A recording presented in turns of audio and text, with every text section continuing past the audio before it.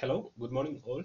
Today in this video we are going to discuss about how to fix this error that you are seeing in the screen. So if you check the screen, you can see attribute error type object create dot appointment has no attribute create appointment.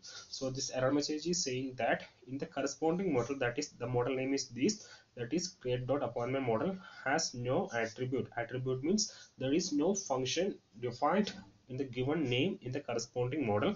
So to fix this issue, what we have to do is that in this model, that is in the model create dot appointment, we have to define a function with the given name.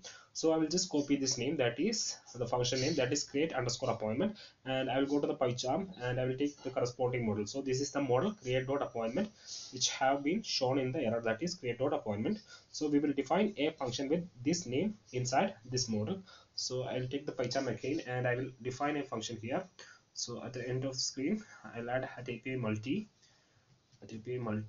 and diff function name is given self, and I'll give print test like this. I'll give right now. I'll just comment it out. I will just comment it, and you can see that we are getting the error when we click on this button. You can see the pop-up when we click on create button. You are getting the error that attribute type object model name has no attribute create appointment.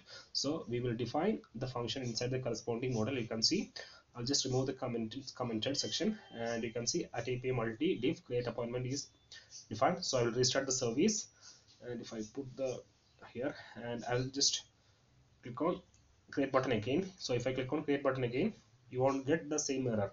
You can see right now you are not getting the error, and also you can see this test message has been printed inside the logger. So this is how you can fix the model name has no attribute a function name. If you have any queries, you can comment it out. We will reply you as soon as possible. Thank you.